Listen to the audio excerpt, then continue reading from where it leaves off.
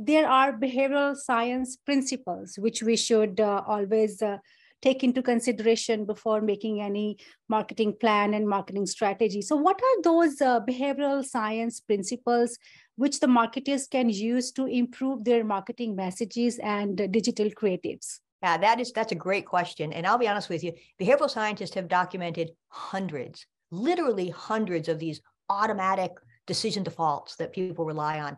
I have about 25 that are my go-tos that have worked really well for my clients or that have worked well for other clients that I follow.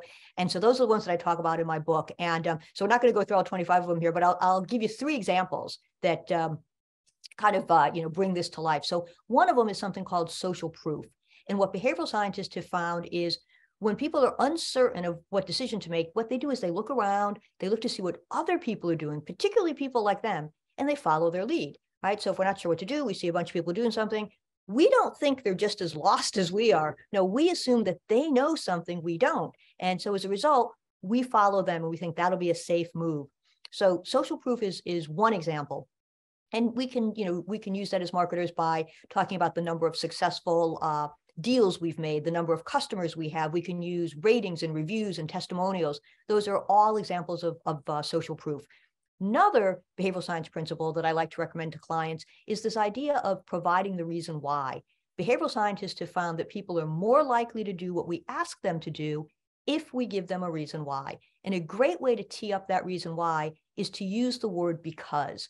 There's a researcher that came out of Harvard, her name is Ellen Langer, and she identified the word because as an automatic compliance trigger. When we see or hear the word because, we just start to agree, we start to nod yes, before we've even processed what comes next. We get to that word because, we just assume whatever is coming after it is a good, legitimate reason, and it just puts us in an agreeable mindset. We're already ready to say yes when we hit that word because. So the idea of providing the reason why is always really, really good. And the thing, Shelley, is it doesn't have to be this ironclad, bulletproof reason, sign up for my product and you'll make $1 million. That's a great reason, but very few of us can make that as a promise, right?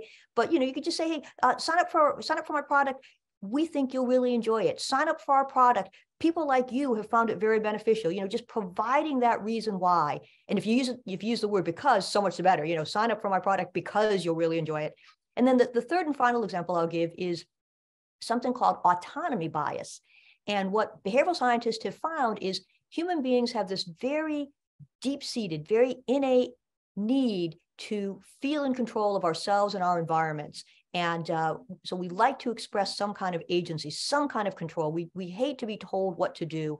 So anytime a marketer can give a customer or a prospect a choice, that makes that customer or prospect feel like they have some control. So instead of just giving someone one option, we can offer them 2 or 3. And just by virtue of the fact that I can choose between those 2 or 3, I feel like I have some autonomy. So if there's one choice, I might say, I don't know, do I or do I not want this? Maybe I'll do some research. Maybe I'll ask around. I'll sleep on it. And a lot of times I don't get around to doing that.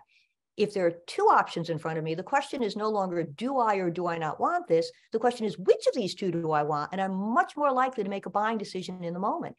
There's some research that shows providing options can actually quadruple the likelihood that someone will make a buying decision in the moment. That came out of the University of Tulane.